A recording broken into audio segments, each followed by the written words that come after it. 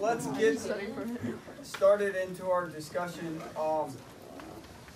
I am really out of my element when I devolve into a lecture, and when I don't get questions from you, or I ask you questions and there's no response, it really throws me off.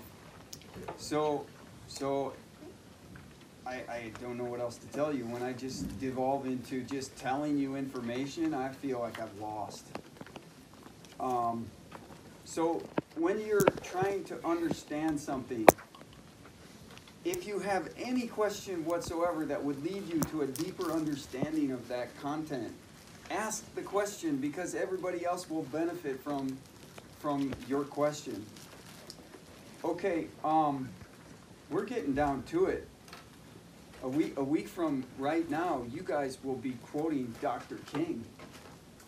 You'll be quoting Martin Luther King Jr. when he said, "Free at last! Free at last! Thank God Almighty!" Because the exam will be over, right? So you're 1 week away. No, we still have to show this. I know, I'm exaggerating. But the hardest part of the whole year in APUSH will be behind you. But you can't let up until then. Of course, you need to sleep. You need to sleep 8 hours and really be good to your body for the 3 or 4 days before the test, because a well-rested student is far superior to an exhausted student. When you're sleep deprived, your mental capacity is far diminished. It really is. So you've got, no matter what you haven't covered or haven't done those last few nights before the exam, if you want to do well, you've got to be rested. Okay? So let's get into the military-industrial complex. This was a speech given by Dwight D. Eisenhower. It's actually his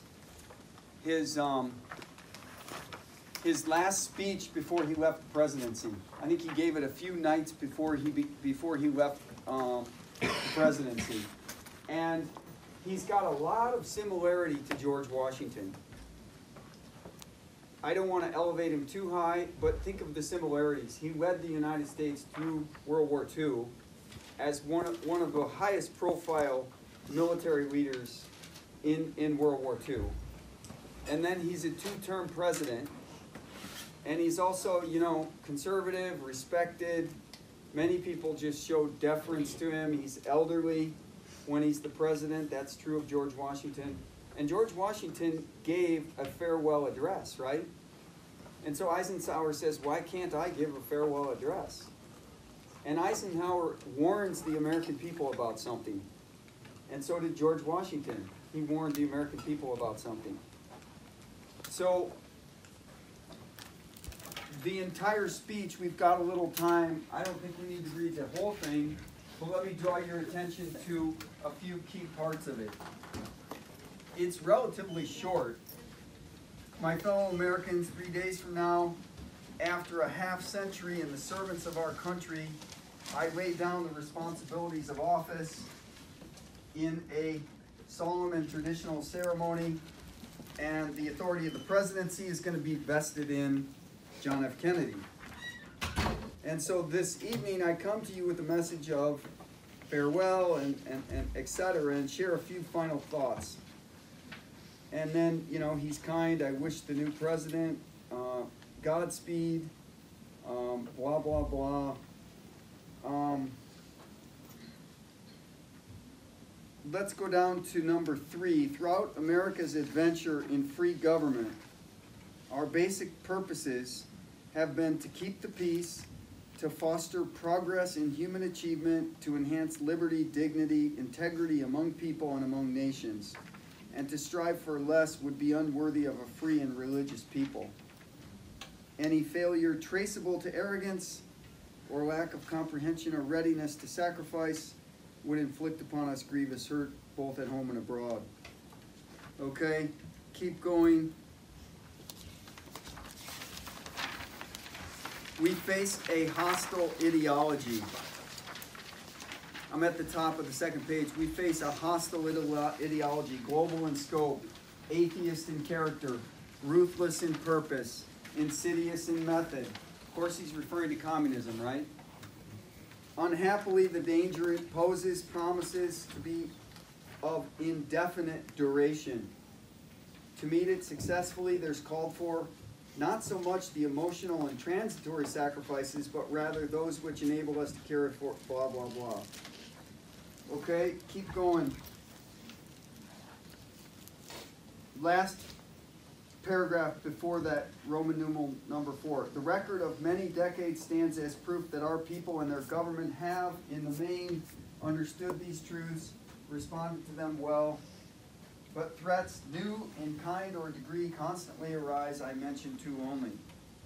Okay, a vital element in keeping the peace is our military establishment.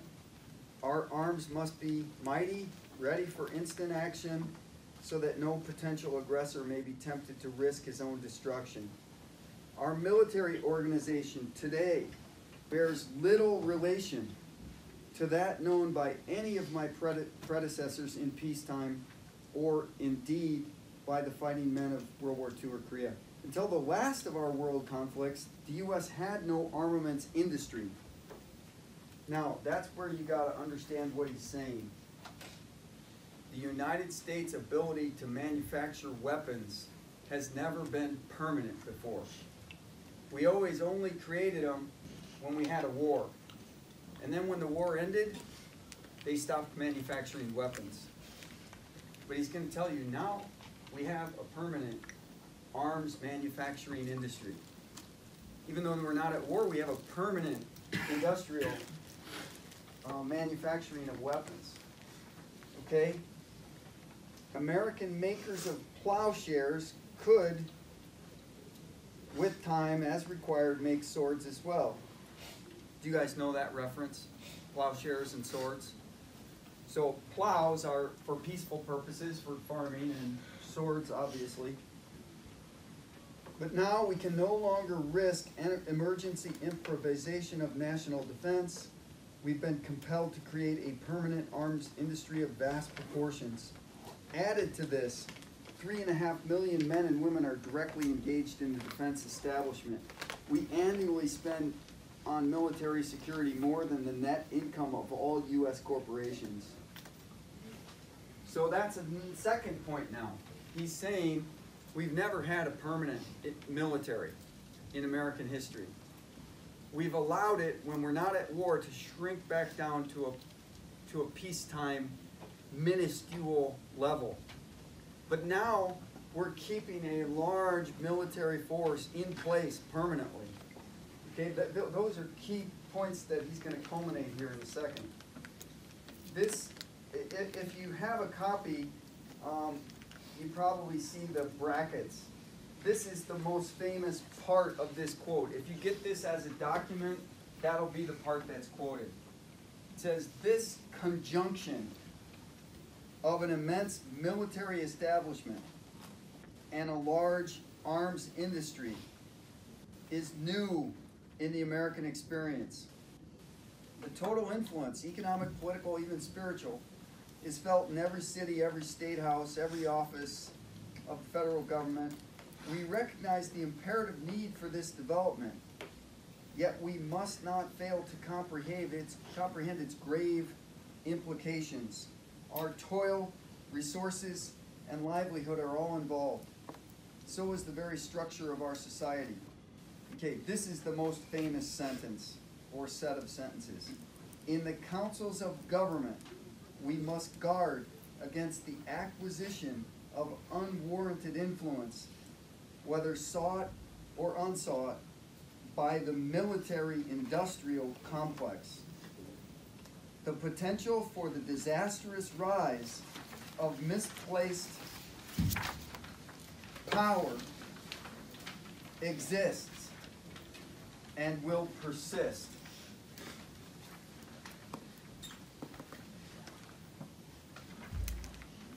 Okay, so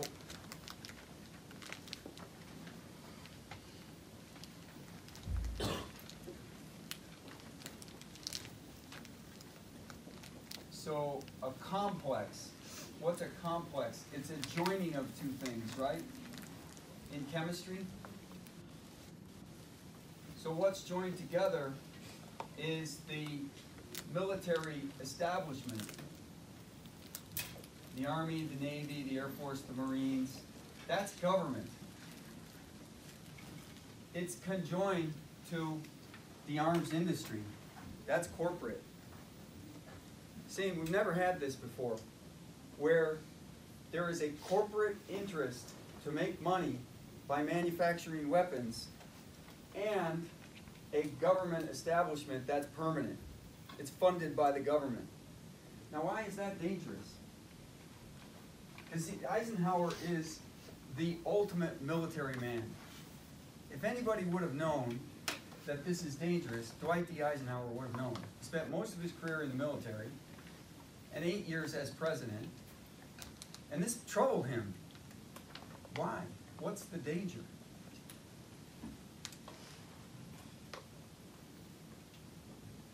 Jasmine. Could it be that the industry and corporations could help influence the use of getting war with other nations and create more wars just because they use money into manufacturing and provide revenue for their industry?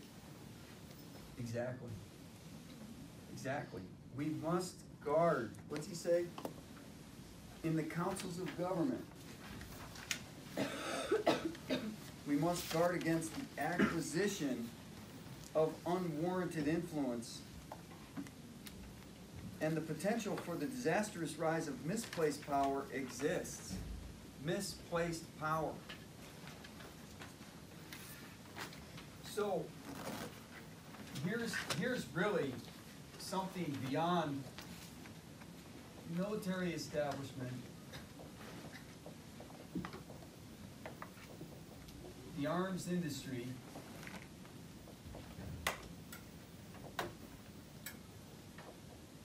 and Congress.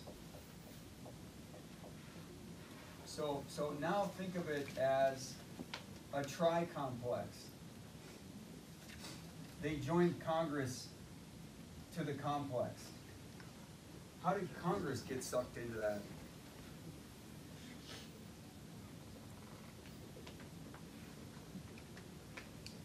Corinne? Would it be to kind of judge their actions to make sure that they were doing the right? Well, that would have been the good. That would have been the good result that he's saying in the councils of government. We must guard against this, but that's not what happened, Oscar. Like lobbyism for like NRA and stuff. What do these guys need to get reelected? Support. Yeah, they need money to get reelected. Who has money? Who spends the tax money to buy the weapons? Okay, well, you may not understand how they're joined, so let's go deeper here.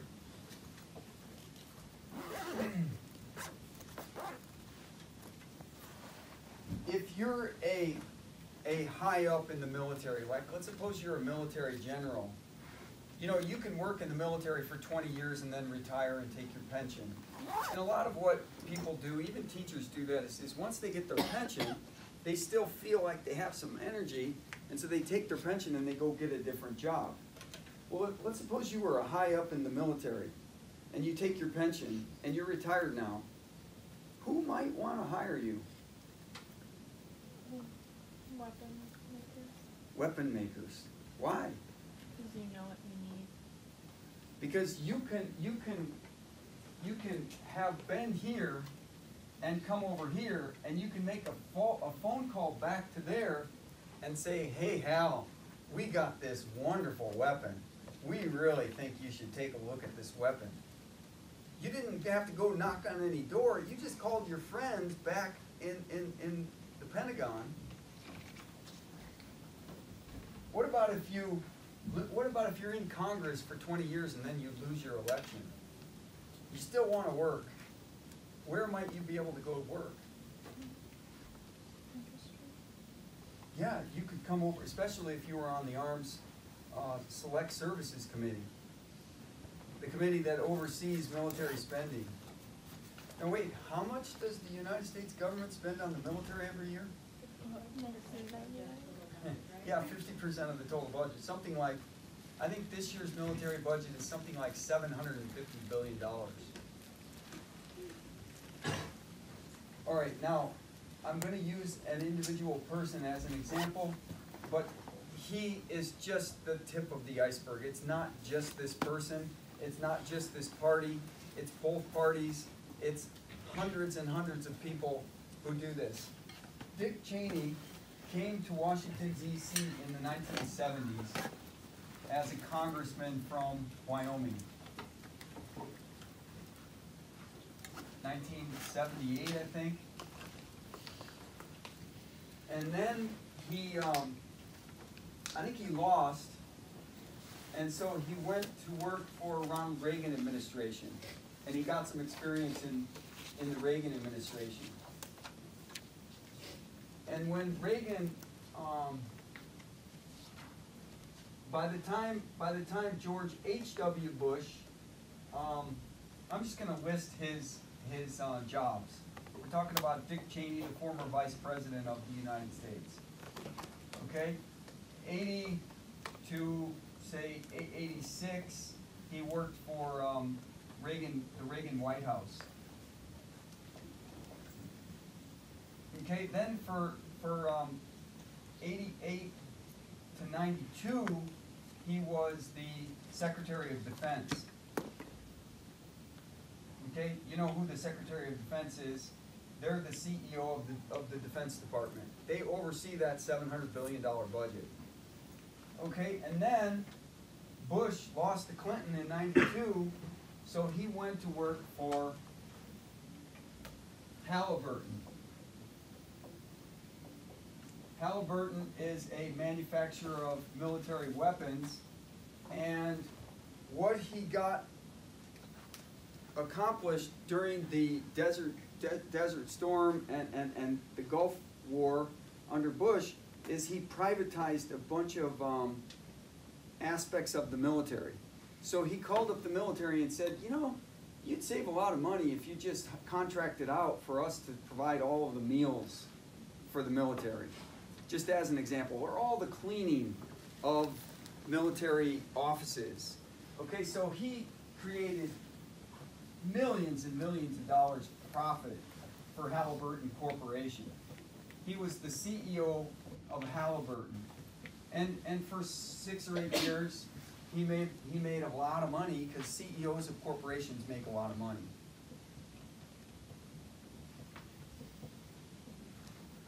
Then in 2000, George W. Bush became president, and so he becomes, this would be between 1993 and 99.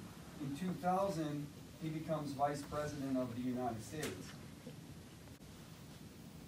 Well, he basically went from here to here to here. He went, there's a revolving door for people who work in high levels of each one of these. They may as well just be connected with a sidewalk. That's how easy it is to get hired from one place to another to another. Jasmine. Could I put the arms industry and the military establishment with the connections to Congress like influences Congress's ability to declare war? Because Congress is the one that can declare war. Okay, first of all, Congress hasn't declared war since December 8th, 1941. What's happened is Congress has yielded their power to declare war by saying, you decide, Mr. President, if you think maybe we need to use the military there, you decide. Congress has defaulted on their responsibility in the Constitution. The Constitution gives Congress the authority to declare war. But Congress has not declared war since 1941. When we fought Korea, we fought Vietnam, we fought in Afghanistan, we fought in Iraq. There have been hundreds of military actions taken by the U.S. military since 1941. Why is this dangerous? Did the United States heed Dwight D. Eisenhower's warning?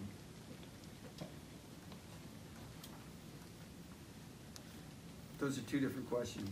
Did the United States heed Eisenhower's warning? No. No, the thing just progressed the same way that he warned it would. So why is it a danger?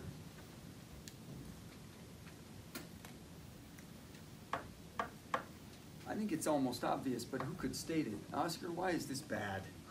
This is bad.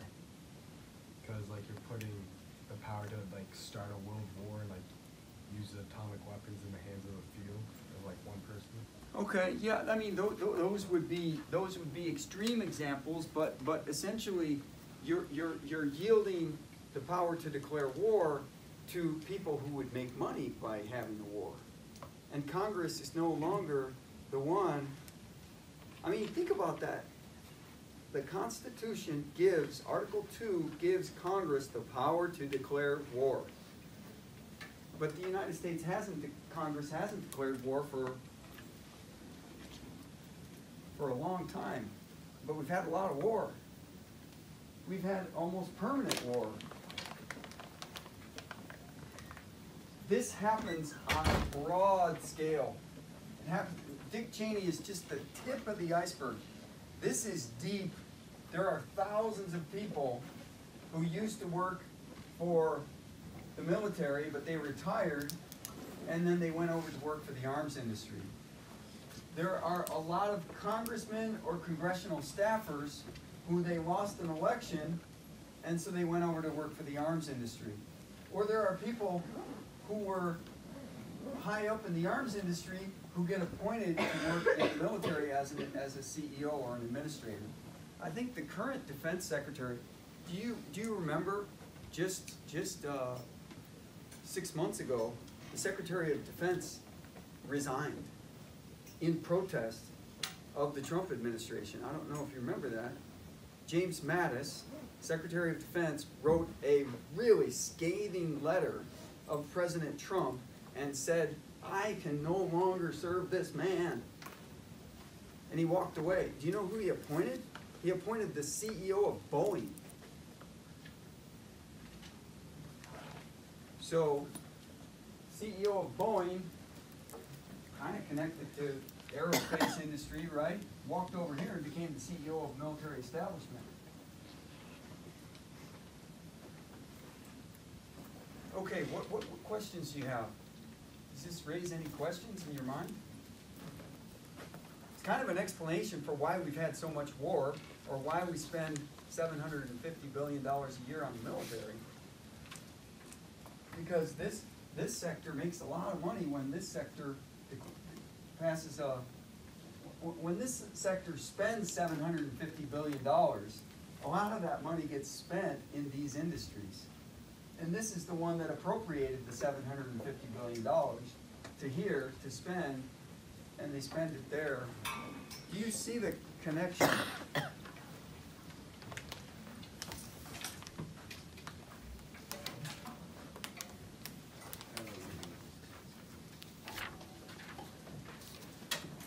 One of the things I have done in the past is on the Friday, on the day of the national exam in the afternoon, when 6th and 7th periods come in, I just show my favorite movie clips. I just tee it up, and one of my favorites is from this movie called Butch Cassidy and the Sundance Kid. Have you ever heard of that film? It's Robert Redford and Paul Newman. They're ancient actors, actually both still alive, I think. Do you guys even know what I'm talking about? Never seen Mad Men? All right, well, I'll show you that clip, because that seems to be the response I'm getting from you guys.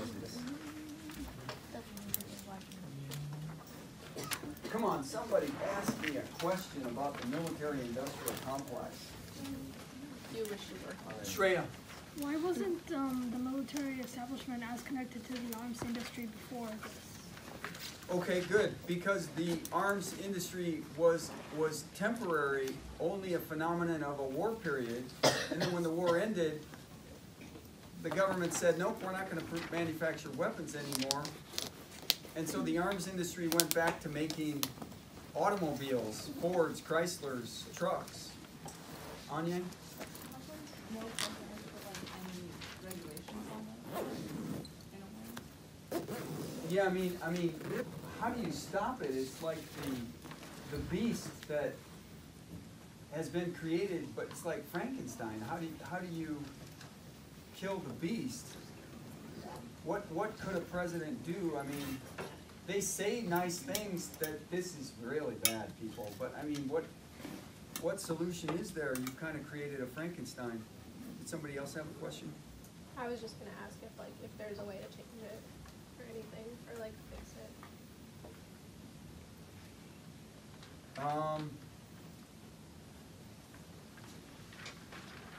Well, here's one thing. If Congress developed a spine and decided that they were going to correct this, Congress has the power to declare war. That means they have the power to curtail the military establishment in theory, but the current partisanship has really prevented Congress from being effective in almost any area of the country. Yeah, Corinne? How did Congress lose the power to? I don't think they lost it, they just yielded it. Why? I think they don't want to make important decisions because that could keep them from getting reelected. If they make an important decision and it turns unpopular, they may lose their seat in Congress, their precious seat. That seems to be what Congress is so inspired to do, is keep their seat. But if they're not really doing anything in their seat, what's the point of having it in the first place? It's a nice position. You get to smile at cameras and wave at people, and you got a really nice health care and pension package, and you get to fly to Washington, go on junkets. The only better job might be to be an ambassador.